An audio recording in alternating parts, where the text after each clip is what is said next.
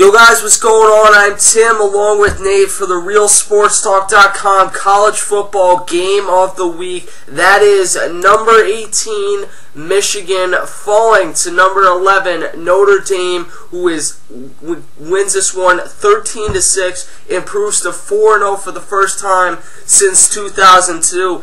And Nate, don't look now, but all of a sudden Notre Dame is back in business. Tim, Notre Dame is becoming a football powerhouse once again, and I can't tell you how happy I am to see that. I've been a closet Notre Dame fan for a while, and I just always love to see a team like Notre Dame do good just because they're a Catholic college. And I mean, as a Catholic student for the past 11 years of my life, how can you not root for the underdogs, the Catholics? But anyway, this was an ugly bloodbath of a game to watch, Tim, because it was just terrible football left and right. Denard Robinson had, I think, 4 interceptions in the first half, Tim. We're talking about a Heisman candidate had 4 interceptions in the first half.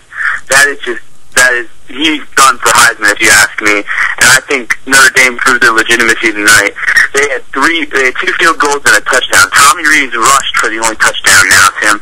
I can tell you right now, if Notre Dame keeps playing this well and at this caliber, first of all, they'll be serious BCS championship contenders, and second of all, Tommy Rees will be a Heisman candidate.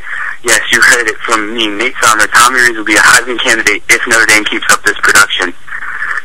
Well, I mean, that's certainly going on a limb. I don't know if I'd go that far. He comes in for Everett Golson in this one, plays pretty solid, 8 of 11, 115 yards, rushes for his first career rushing touchdown in this one. You said it with Denard Robinson. I think he was out of the Heisman candidacy after they lost, or really got slaughtered week 1 by Alabama.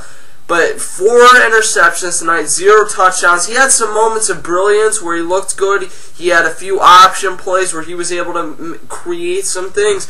But he had another fumble in the second half. He overthrew some chances that they really had to get back into this game.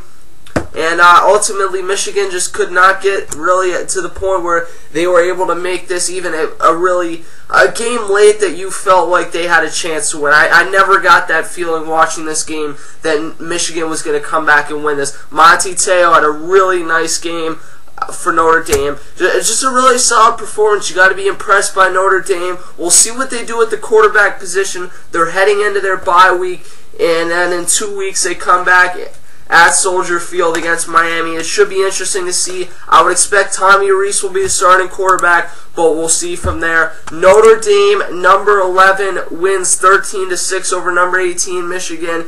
They are 4-0 for the first time since 2002.